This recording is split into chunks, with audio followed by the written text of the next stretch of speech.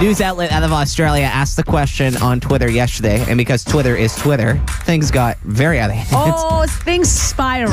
There's death threats uttered. I made that last part up, but It got aggressive, very aggressive online. So we want to settle the debate once and for all. Which show is better, Friends or Seinfeld? So we're doing a scientific survey, and you can text us right now at 99999 where your vote is and why. Or you can join my train of thought and just vote The Office. If you don't like either of those shows. No. These are like two iconic shows, and they're celebrating their 25th and 30th anniversary this year. So it is a big debate, and these are two of like the most watched, the most streamed, the biggest shows in the world in history, right? Two of the most iconic television shows in history. Did you say you didn't like Seinfeld? Because I know you're not the biggest Friends fan, to put it lightly, Jax. Yeah.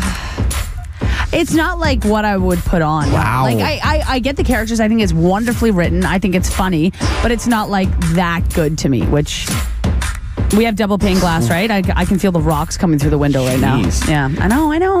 You have to think about this in terms of, like, what type of a person you are. If you're somebody that loves to quote TV shows, Friends is probably more where you're leaning. But if you're somebody that likes how jokes are technically written, I think Seinfeld's a bit more up your alley. Texts are already rolling in from the 289. Friends, hands down. Text on the 519. Friends, because could it be any funnier? See, and the thing about these two shows are, like, the fans are passionate about these shows, right? So 99999, what do you think? Another one, 289. Friends, hands down. Now, I think the reason Friends would probably win a bit more too is because Friends is more of like a... Like, I would compare it to The Office in the sense that it's more of a full TV show. Yeah. Seinfeld, there's love interest, but it's on an episode-to-episode basis, really. There's really not a whole lot going on where you're rooting for characters to fall in love. Where the whole show, you're rooting for, spoiler alert, Chandler and Monica, and you're rooting for Ross and Rachel 9 times. And I want to push Ross. Like, push him physically? Yeah, and, like, not hard, but, like, gently.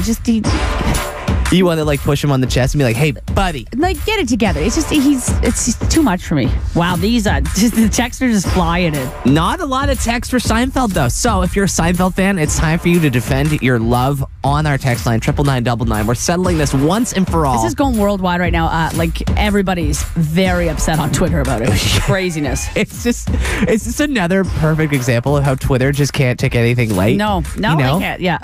You could start the thread and be like, I don't know if the sky is really blue, and then you'll come back to it 5 minutes later, and it will be like, people will be like, here's your home address and the list of your greatest fears. I'm going to come get you. And you're like, how did you find that? Who are you?